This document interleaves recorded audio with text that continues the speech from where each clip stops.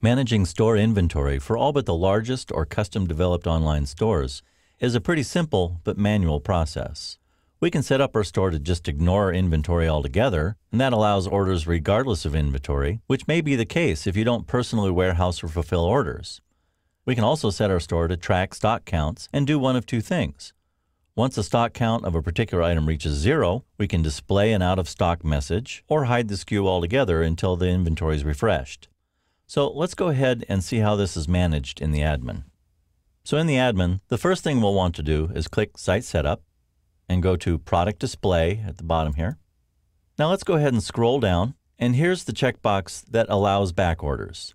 If this is checked, then we'll allow back orders. Otherwise, we'll allow customers to buy more than what we have in our inventory count.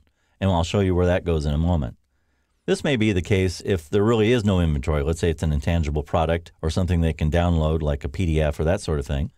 Or if you don't personally stock or warehouse the products and you're having it drop shipped from somewhere else where the manufacturer always has it in stock, then you really wouldn't worry about inventory. If you have a specific amount of product, you may not want to allow them to back order it because then customers get upset because they don't get their shipment very soon. So what we're going to do is we're going to uncheck that. So we don't want to allow back orders. And we save that.